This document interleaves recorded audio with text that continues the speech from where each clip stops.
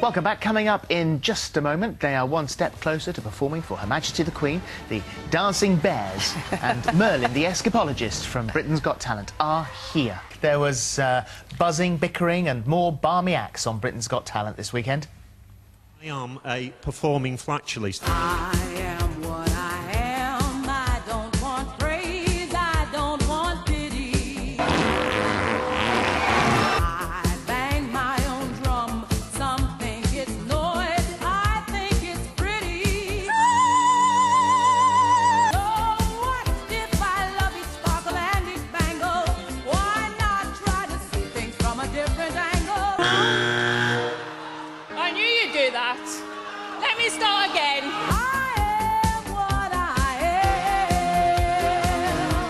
am. Yeah, that is you. Yes, that is you, Merlin.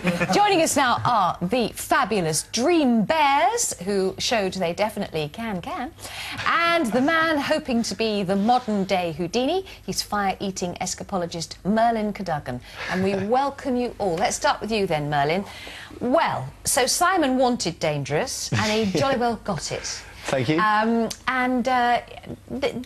You kept saying, well, I could die, but the truth is you did do this trick a long time ago and did nearly die. That's right, yes. I tried it, I thought of the idea about 5 years ago, and I was practising the trick in the garden with some friends, and I had a snorkel. I was breathing through the snorkel because juggling the fire with the water, the light refracts, so it's actually not quite straight, so you're not actually so you don't know what you're catching, yes. Yeah, so I was practising with the snorkel in to get used to the juggling underwater, and the snorkel, I dropped a fire club, the snorkel fell inside the helmet, and then my friends were picking the fire club up and worried about the fire. Obviously I was trying to breathe, but I couldn't breathe, and I managed to get the helmet off, but it was, I was exhaling all my air trying to clear the snorkel. Yes.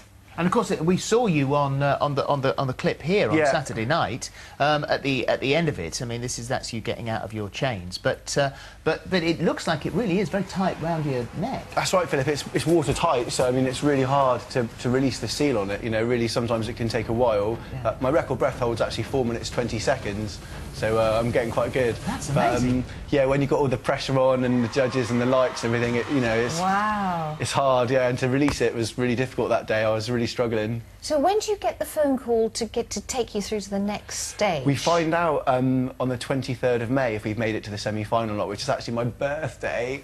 Oh, fingers crossed. That's a good omen. That would be a good present, wouldn't it? You've got some oranges down there on the floor. We couldn't have I'll do a bit of the juggling for you, fire today for health and safety. Bit of orange juggling. There you go. We've got flaming oranges. That's fantastic. So what trick are you going to do next, or what? Well, I've got a few things up my sleeve. Have you? But I'm not really allowed to say if I was to get through what I do, but I can assure you that they'd be dangerous. And I've been working on a couple of things that are new, because one thing I really liked about Houdini, every time his competitors would catch up and come along sort of side parallel with him, he'd invent a new trick and a new angle, so I've been trying to do the same thing. And are you really called Merlin? That's my real name, Philip. Yeah, my real name. Yes. And my daughter's called Tallulah, and her middle name is Abra, and our surname is Cadogan, so her name's Tallulah Abra Cadogan. So if she decides to get into magic, she's got a head how old is start. she? She's 4. Is she? Yeah. She's going to so love you when she gets to school. That's fantastic. And I suppose doing your act, getting everything together, it must be expensive to make the things that you have. My wife's brilliant. You know, she really helps me making all the props and things like that. She's really supportive, and you know, I ask her sort of for advice about the dangerous side of the things. You know, she's really good with that. But it does cost a lot. Was she your assistant? No, she didn't help me in the show, assistant. actually. That was just a friend of mine. No, that was a friend who stepped in, and she did a great job as well. You know, I trusted her with my life, and she got me through. Yes, she did, yes. So this big trick is going to be something to do with holding your breath, or chainsaws? I'm not really. I'm not really allowed to say, but it will be dangerous, I can promise you. Oh, good. Well, as long as it's dangerous.